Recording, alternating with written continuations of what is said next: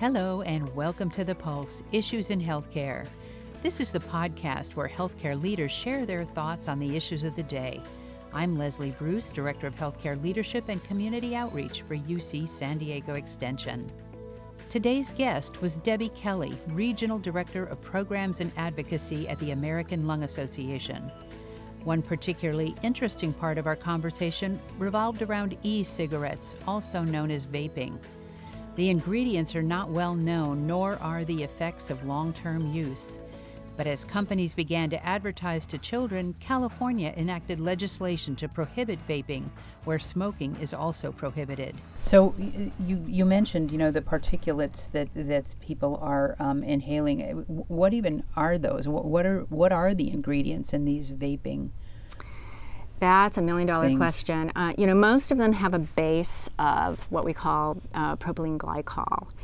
And what you hear from people is, oh, it's just water vapor.